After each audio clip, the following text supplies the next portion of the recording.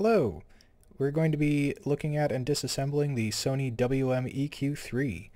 This is a nice little tape recorder, tape player that I picked up recently, and this one's a little bit damaged, a little bit needs work on the inside. It needs a new electronics board.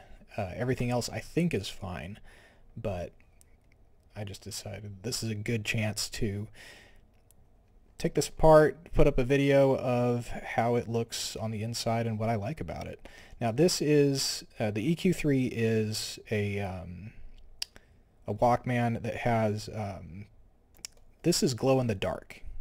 These opaque plastics are glow in the dark. They'll charge up and shine in the night. I think I personally like the EQ2 a little bit more because it makes all of the shells clear, so you can like see the electronics board through this. Just looks a little better. And on the 2 and the others, these are clear buttons. I think these are white probably so that you can see them in the dark a little bit better.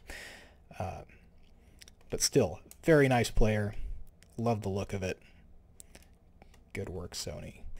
Now, we're gonna take this off. We've got these really nice tactile buttons on the little bits on the back, little standoffs there, so it'll sit flat and just slightly off the table. The inside of the actual tape reservoir, well, yeah, there's a you've got these little dot patterns here, just add a really nice little texture to it. Let's see if I can get up close enough for you to see. But those extend all the way back in there. We've got these 2 clips, a clip on either side to hold the tape. Ideally, I think you're supposed to slide the tape in here and then shut the device, but those clips will also, and then it'll hold the tape as you open it up again. But you could also just put the tape in flat and close it, and those will snap around the tape and lift it when you open the shell. With the clear plastic, we can see these little restrictors in the backside. Those hook onto points on the plastic.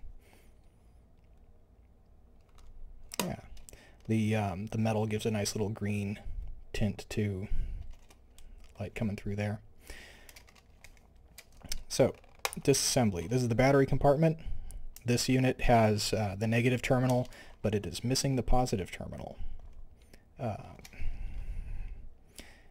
For taking the back off, you've got these 2 pins here. You've got this also just a physical restrictor, but we're going to very gently slide this to the side and clear the pin that way. It'll just lift out like that. And now we've got some plastic bits here. Those don't actually touch this shell. They touch the electronics board on the inside. But we've got snaps all around the edge of the board here. And I found the best way for me to open this is to gently pry here to get it started. And it's gently lifting out. Okay?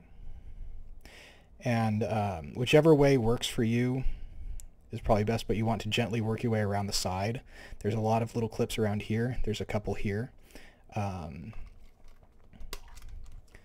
We're going to ever so gently, got a couple here on around the front face here,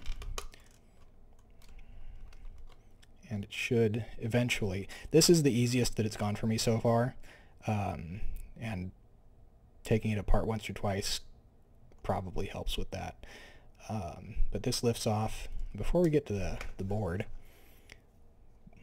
we've got the inside here. We've got these little standoffs that'll actually contact bits of the board to keep it together. We've got a little divot here and here, little carve outs for a couple little bits on the bottom there. Those would be this section. The carve out is protecting there, and it's also, yeah, also protecting this little plug. Now, as you can see, this board is not doing so well. It's very corroded. That's all of the white discoloration and the white and blue that's kind of creeping in here. Might be from battery acid, I don't know. But I believe the other side of the battery terminal should come in here. But you can see that also repairs have been made to like add little bare wires to try and skip over the corrosion, I believe. And then nice little friendly face right there. This should have a retainer pin in it, some sort of black plastic piece, because otherwise pressing the buttons will kind of cause the board to shift around slightly. But we've got, for retainer pins, we have this sort of rivet which should be here. We've got these two plastic pieces, little clips, and we need, before going any further, we need to take this out. And this switch, this plug works gently like that, sliding those forward. This should just lift out.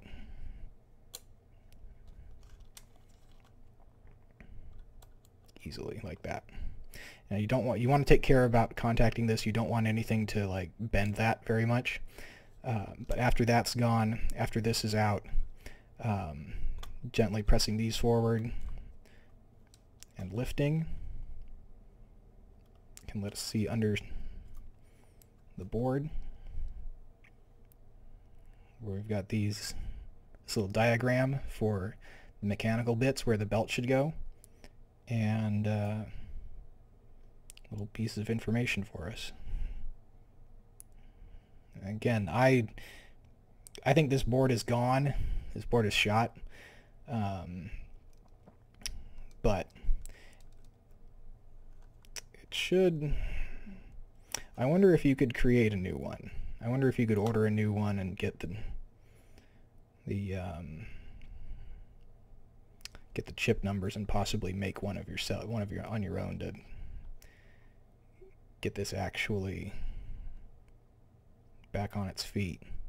Oh, also on the board there is this little opening, little cavity, little mechanical switch, and that talks to this pin. I'm not sure what this does, but it might be part of the ejection. On this board, this switch here between that shows you what tape type. This switch has seized. That's completely inoperable.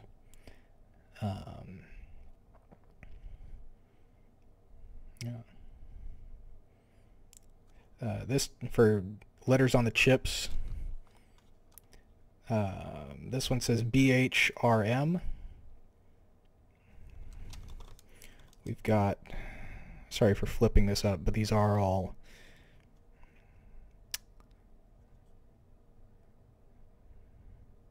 these little fuses and things have very tiny lettering. I don't know, you might have to buy one of these to find out one of the scans, or to figure out what these are if you wanted to replace them or something. This one says LB1674.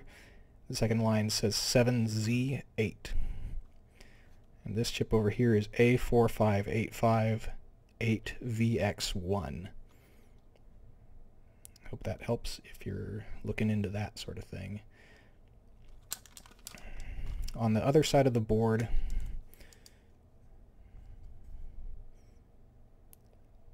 we've got C303 up here. We've got C312. This is J301HP. This is a C306, C203, C103. This switch on here is S304 AVLS norm limit. This is S303 tape norm metal. And this rocker, this volume switch says RV301. This one is S301 power.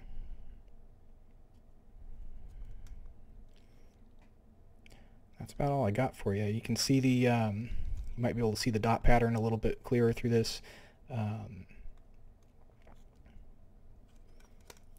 But that is about it for this device. I hope you liked taking a look at this with me. I hope this helped you out. And let's put this back together. Whoa. So we're going to put this little cable gently back into its plug. Slide that closed to make them contact. Make sure these are snapped in properly. Yeah, I don't have the post here, but this is probably about the time you'd put it back on for... Oh, if you wanted to get the clamshell actually off of this, this is where you would attack that. I'm not going to, but there are little slits here, little pieces of plastic that you could get some kind of spudger in and push those together, and you could take this directly off, taking care not to get hung up on the little clip sides there. But if you're trying to put one of these together, service it, put new belts on, good luck, go slow, you know.